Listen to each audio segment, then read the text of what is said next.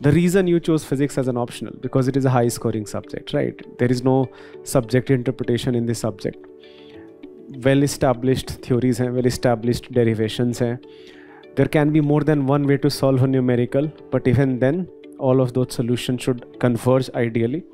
It should give you the correct answer, even if you have chosen a different method. So the thing is that you do not have a lot of subjective interpretation.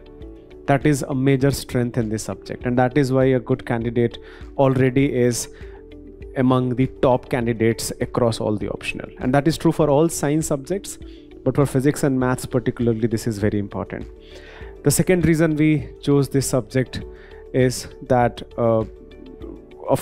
you have, like all other optional, we have a fixed pattern. Like if you look at the previous year questions, you realize that many of the themes are getting repeated.